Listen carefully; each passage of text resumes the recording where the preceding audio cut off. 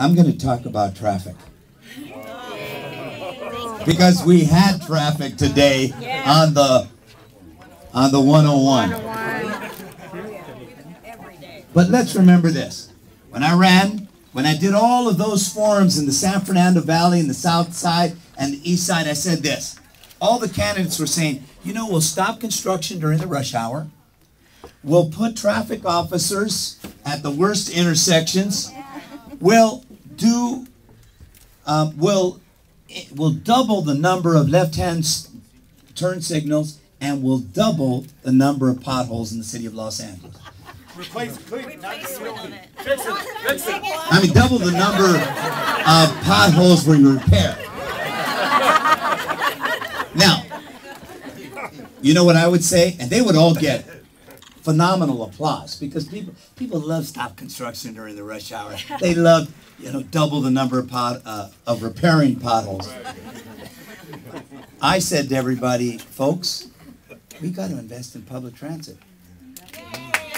Almost nobody would clap back then. Almost nobody would clap. I said, we've got to be smart about how we create transit villages around public transportation projects. We've got to engage in smart growth. Everybody's eyes would glaze over. Well, fast track. We stopped construction during the rush hour in the first 100 days. We put traffic officers at the 75 worst intersections throughout Los Angeles. We didn't double the number of left-hand turn signals. We're doing 4 times the number of left-hand turn signals of my predecessor. We didn't double the number of potholes. We're doing 3.5 times the number of potholes. We did more than 1 million in 3.5 years. They did 297,000 on average. So we did those small things, but we did a big thing this year, and you helped here in the San Fernando Valley. We passed Measure R. Half-penny sales tax, passed it in the middle of a recession, the biggest investment of any city in the country for public transit, for highway repair and signal synchronization. It is, without question, the most important effort that we can do to really impact traffic in the city of LA. So I don't want to go on and on.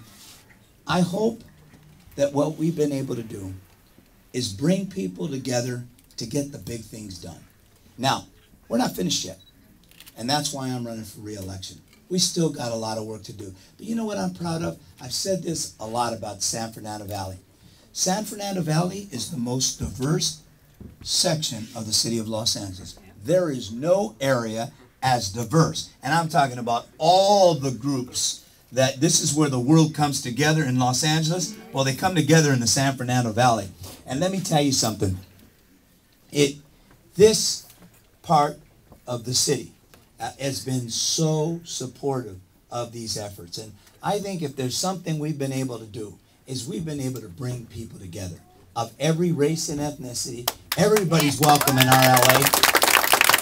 And we've been able to do it to get things done. So I want to thank you for coming. I'm not going to go on anymore. I know you've all been waiting a long time. I just want to say this.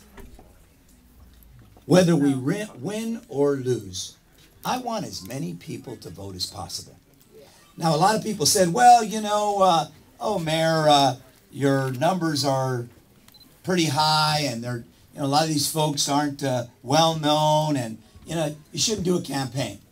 I think it's important that people know there's an election. Some people may come out because they want to get rid of that guy at City Hall. Others may come out because they think we're on the right track. The estimates are that 10% of the city's going to vote. Just 10%.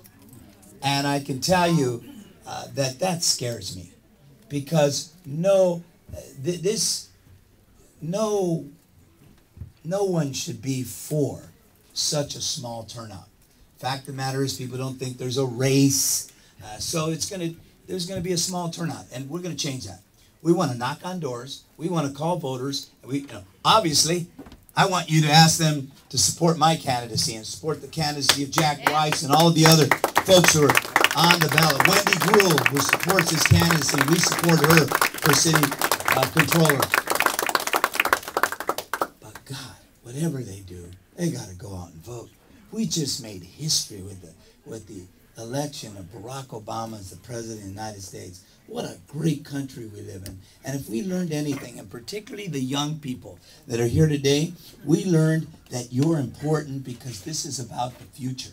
And so to all the young people here, thank you for coming. Let's get people out to vote. Let's knock on our doors. I want to thank Aggie as well for being here and supporting us, and all the folks who are here with us today. And again, thanks to all of you. And what we hope is that we're going to have a big thermometer. And the thermometer is going to say who's volunteered the most, who's called the most voters, who's contacted the most people in the next couple of weeks. That, I think, will get us to where we want to be, where as many people as possible know there's an election and there are choices. I hope, and I would be honored if I could be your and their choice. Thank you so much. Yeah.